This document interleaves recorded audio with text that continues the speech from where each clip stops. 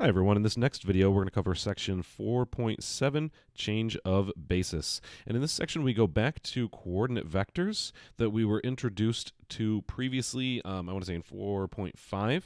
And to visualize what's going on in this section, we'll take a look at this picture here where we're given a vector x that's described two different ways using two different coordinate systems. So we have x in the image on the left defined in terms of b1 and b2. And so we could write that my vector x is equal to 3b1 plus b2. Or we could even write that with the new notation that we were given, that the coordinate vector for x relative to the basis b is equal to 3, 1. That's the vector. The 3 is the weight that I multiply by b1, and the 1 is the weight that is multiplied by b2 to produce the vector x.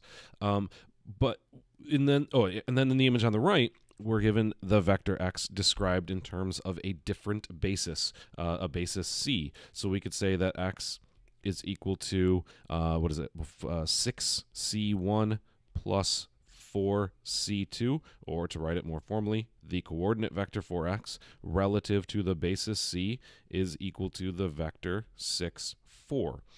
But it's the same x in both cases. If it were described relative to the standard basis, it looks like, I don't know, it's over maybe 3 or 4 or maybe 6 units to the right, and then down 1 unit, probably 6 down 1. And in the image on the right, it's the same over and down, right? So it's the same vector described in terms of two different bases. And then in this section, we're looking at the relationship between the bases themselves.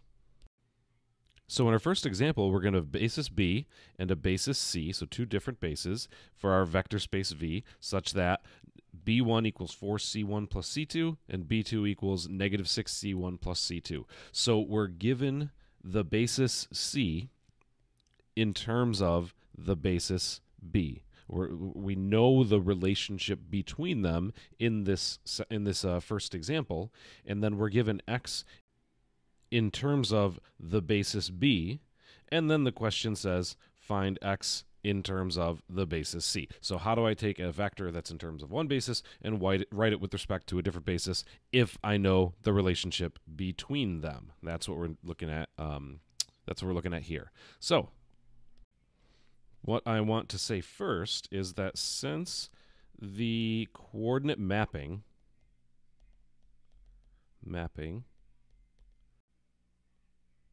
is a linear transformation, those two properties that we investigated way back long ago in section like 1.8 applies to this linear transformation. So I can write the coordinate vector for x relative to the basis c is equal to, 3b1 plus b2 relative to the basis c. So let's take a look at what I did there. All I did was I took my vector x and what it's equal to in terms of b, and I wrote that inside of my brackets, right? So those two things should be equal. If x equals 3b1 plus b2, then its coordinate vector should equal 3b1 plus b2 relative to basis c. But then again, since I made that point about being a linear transformation, I can break that sum up, 3 times b1 relative to basis c. I can break the sum and scalars out, plus b2 relative to basis c. And now what I can do is I can take this guy here that's a vector equation, that sure looks like a vector equation, and write it a little bit differently as, I don't know, maybe a matrix equation. So this is the matrix b1 relative to c, and then the second column is b2 relative to c. All that as a matrix times the vector 3, 1. So I'm writing my vector equation a little bit differently as a matrix equation. But now here's the kicker. And let me move this up a little bit actually. I know what b1 is in terms of c. That was given as 4, 1. right? That was that equation at the top. That was B1 in terms of C. And I know that B2 relative to C is equal to negative 6, 1. Again, that was the given information. It was B2 equals negative 6 C1 plus C2. So, because I already have that established relationship, the coordinate vector for x, relative to the basis C is equal to 4, 1 and negative 6, 1 times 3, 1 times that vector, which is, if you do out that multiplication, you should get 6 and 4.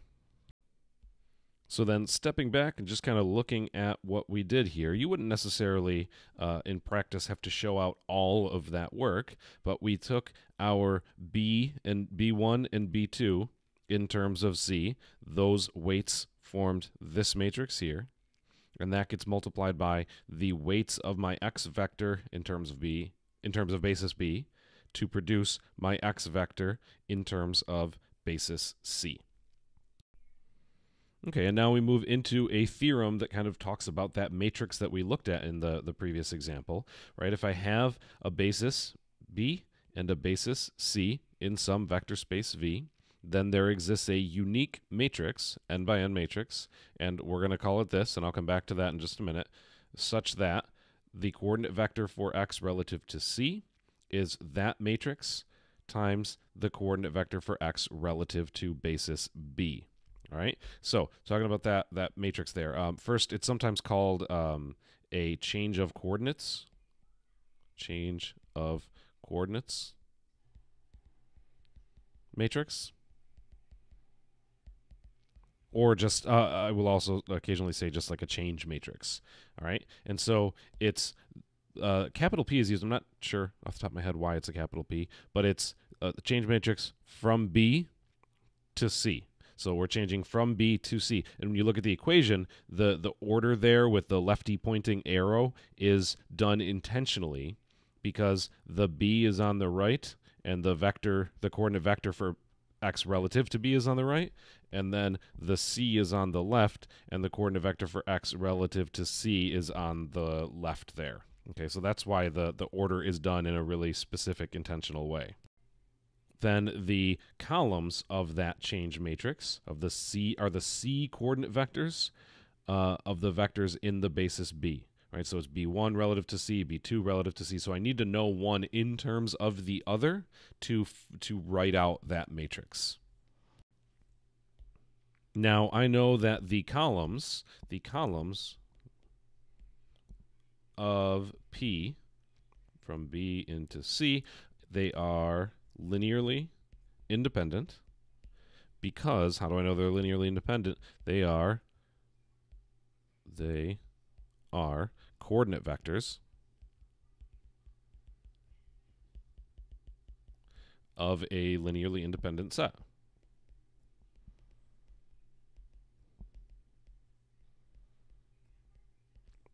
The linearly independent set B. Okay, so also adding to that change matrix P from B into C is square.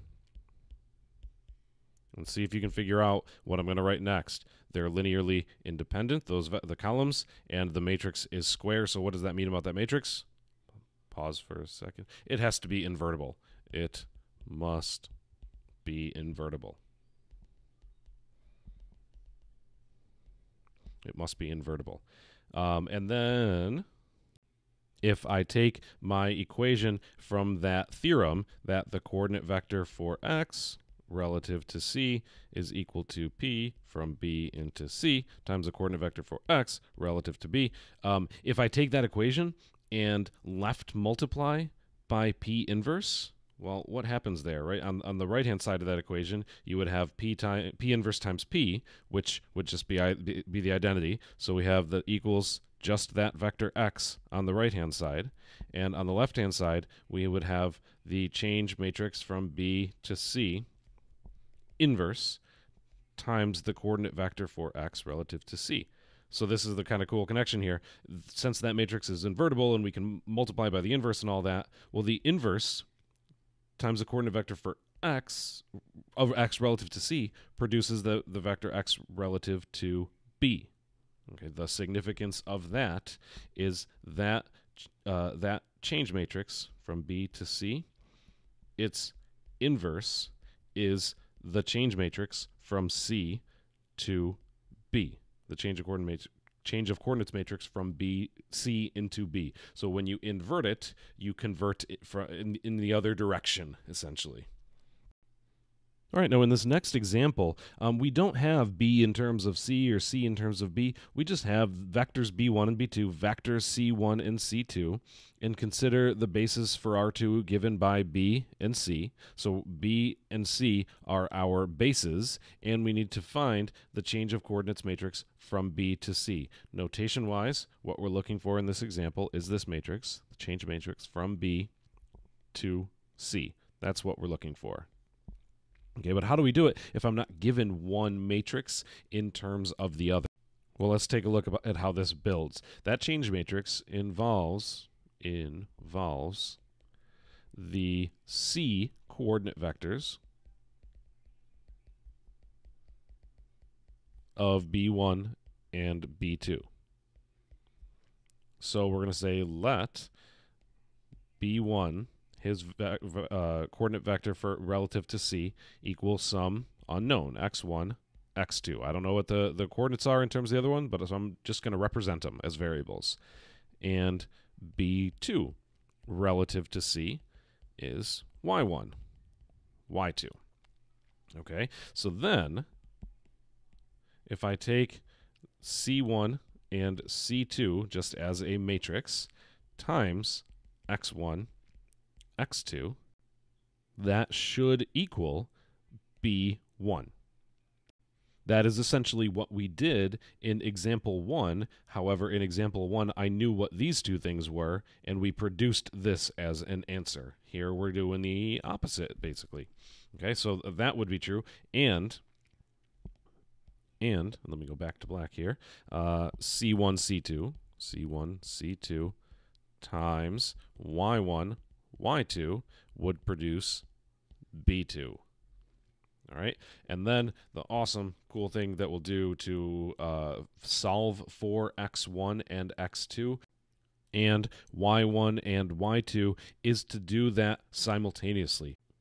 And what we can set up is an augmented matrix that looks like this. On the left is C1 and C2, those two vectors, and I'll put a little dotted line here. On the right is B1 and B2, those two vectors. We're gonna put this this matrix in reduced row echelon form, so we'll get the identity on the left, and what is produced on the right are the x1, x2, y1, y2 solutions. And you can pause and see if you can figure out what's going on here. Maybe you want to do this multiplication out and see how we would set up ultimately the matrix that I have written at the bottom. Okay, so now to fill in my numbers here, I'm going to go 1, 3, -4, -5. Let's move back up and take a look where those came from. Those are the coordinates of C1 and C2. And then we're going to write down the coordinates for B1 and B2. And let's do that after our dotted line. So the coordinates for B1 and B2 are -9, -5, 1, -1. And just for the fun of it, because I haven't done it in a while, let's do some row operations. Rather than just me tell you what it's equal to. That's not as fun. So let's go. What's my first row operation? I'm going to multiply row 1 by 4 and add row 2. Row 1 doesn't change. 1, 3, -9, -5. So 4 times 1, -4 is 0. 4 times 3 is 12. -5 is 7. 4 times -9 is -36. Add 1 is -35. And 4 times -5 is -20. -1 is -21. All right. And what we can see now is my second row is scaled by a factor of 7. So if I divide that row by 7, 1, 3, -9, -5, 0, 1, -5, and -3. All right, one more step. I need -3 times row 2, and then add row 1. And if I do -3 times 0, add 1, -3 times 1, add 3, -3 times -5 is 15, minus 9 is 6. -3 times -3 is 9, minus 5 is 4. Boom, there we go.